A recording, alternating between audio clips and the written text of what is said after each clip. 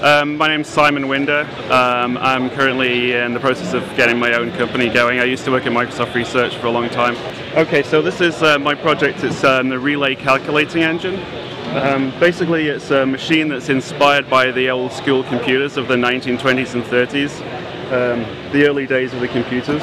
And they used relays, which are just electromechanical switches, in order to do the calculations. And I've always been inspired and interested in this since I was a kid, and went to some of the museums in, like, the Technical Museum in Germany, where they've got a whole floor of really ancient computer systems. And I grew up being interested in this kind of thing. So I was inspired to actually try to build a machine that could do calculations making use of these relays.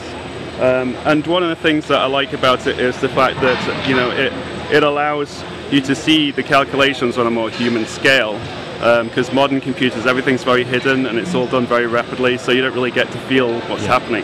But the idea about this is it has a lot of light and noise, things changing, and you kind of get to see every single thing. You're kind of watching the thought process as it evolves.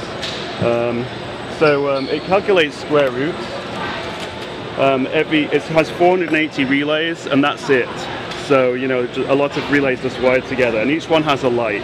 And so the idea is you can dial things in on the phone dial here, and then it displays on the Nixie tube display.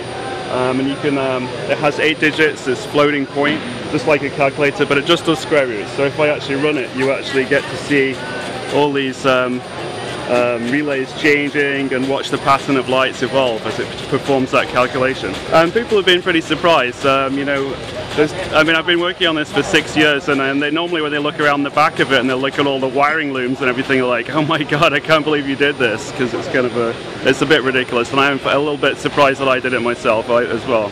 My favorite thing about Maker Faire is that it's just interesting to see all the new ideas and the new technology that's coming out, and the way that people are just putting things together in novel ways that I haven't seen before.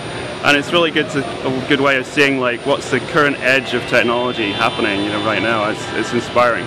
Well, the advice I give to young makers is just go for it, because there's so many tools and so much information out there to do pretty much anything you want. So if you actually dream it, you can pretty much make something that just kind of excites everybody and kind of, you know, it's the next big thing. So go for it is really what I would say.